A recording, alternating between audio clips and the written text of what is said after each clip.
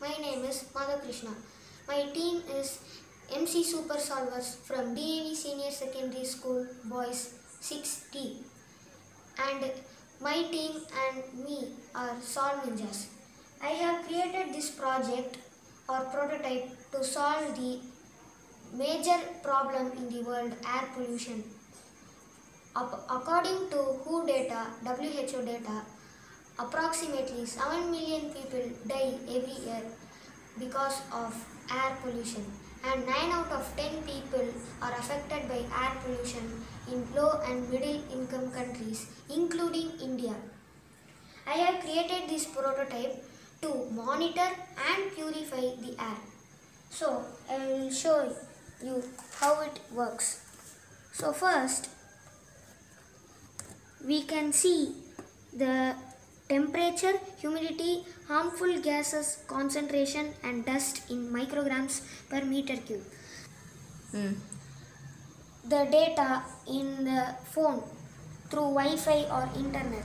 So we can view the temperature, humidity, gases, concentration, dust in micrograms per meter cube and the pollution state according to the dust. So now it's very poor because I already tested it, so now it's poor, but I will show you when it's ready. And the components used are an LCD display to view the data, which is an addition because of some people do not have Wi-Fi or internet, so they can view it through this.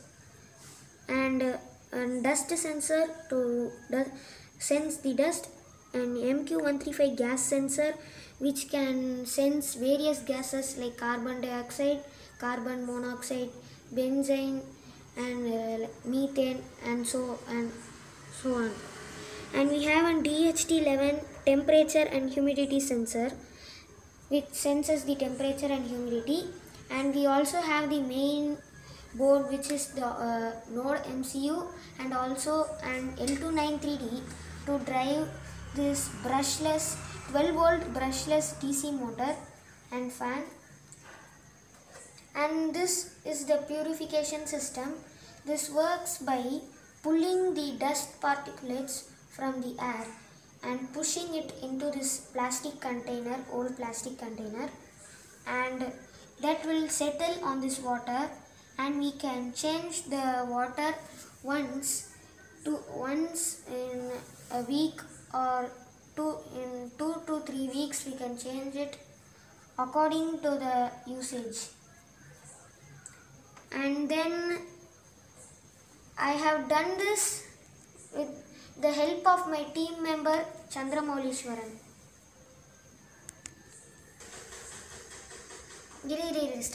Okay, now I will show you a demo how it works. So when the dust in micrograms per meter cube reaches above 100, the fan will start spinning, and when it reaches below 50, the fan will stop spinning.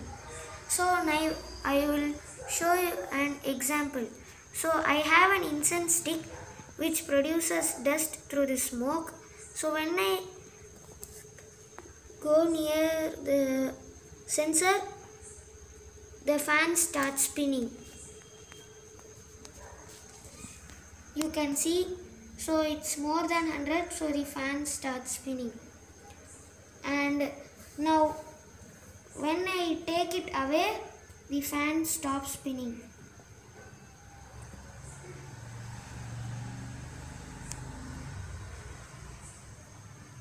And now when I take it closer to it, it detects the dust and it again starts spinning.